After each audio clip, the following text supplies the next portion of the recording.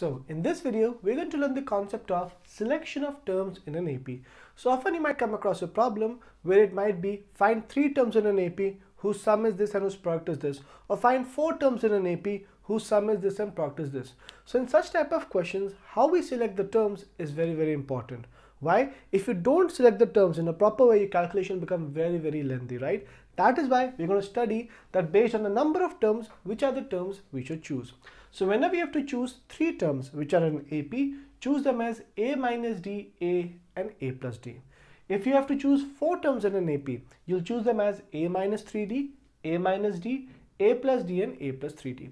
Now what is the logic behind this? See, often in these problems you're given the sum of the terms. So we select the terms in such a way that when we add them, D should cancel out. See, what is A minus D plus A plus D? If I add these 3 terms, the sum comes out to be 3A.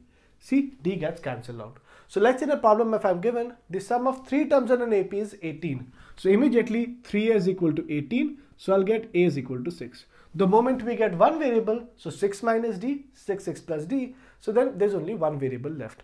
Otherwise, if you take normal A plus D, A plus 2D, calculations become really lengthy, right? Similarly here, if you add all these terms, minus 3D plus 3D cancel, minus D plus D cancel. So sum of all these terms is 4A. Similarly, add these terms, minus 2D plus 2D cancel, minus D plus D cancel. So sum of these terms is 5A. Same thing over here. So whenever you have to select terms in an AP, select them in such a way that when you add all of them, the D variable cancels out. So you're left with only one variable A, which you can immediately solve.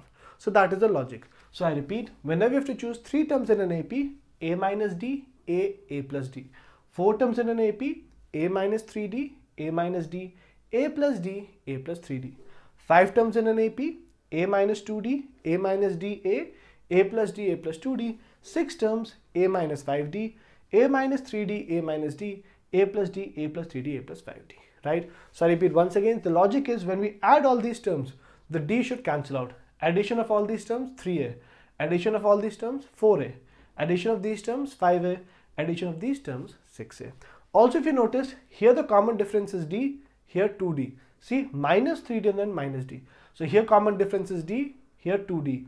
Here D, here 2D. So whenever we have odd number of terms, common difference is D. For even, it is 2D. So we selected in such a way that sum should be A, right? So please remember this table. Now I'm going to rub this off and then we're going to learn how to solve questions based on this concept of selection of terms in an AP using these particular terms.